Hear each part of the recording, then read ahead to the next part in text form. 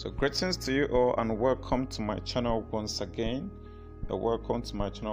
So today I will talk about how W.f Kumuyi met his late wife Abiodun.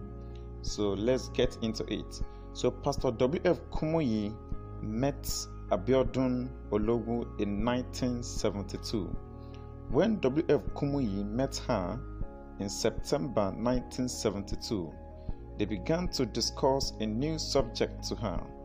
At that time, Abiodun Ologu was a high school student in Lagos.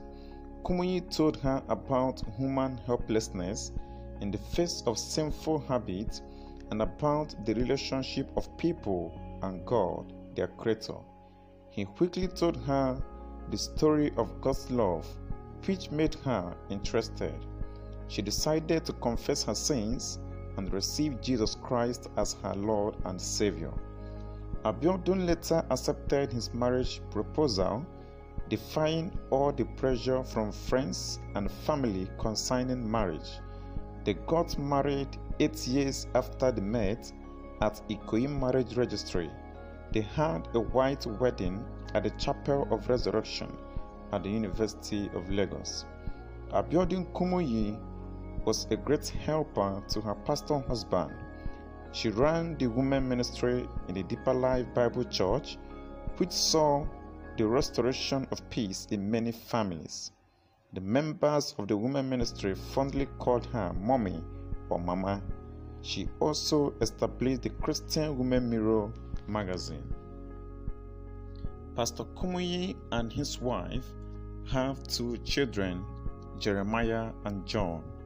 His wife Abiodun passed away on Saturday 11th of April 2009, 29 years after their marriage. W.f Kumuyi remarried in 2010, about 18 months after the death of his first wife, to Esther Folashade Adenike Blaze.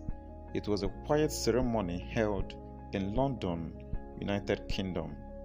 Esther Blaze is the administrator of Deeper Life Bible Church in London, and for this reason, the church wedding was done in the UK. His 2 sons, Jeremiah and John, also exerted enormous pressure on their elderly father to marry again. Even some key members of the church also advised Kumuyi to remarry. So please, thank you so much for watching this video. Please subscribe to this channel, like this video, share it to your friends. You have been so supportive by always coming here to watch my videos, and I say thank you very much. So please share to your friends, and see you again in my next video. So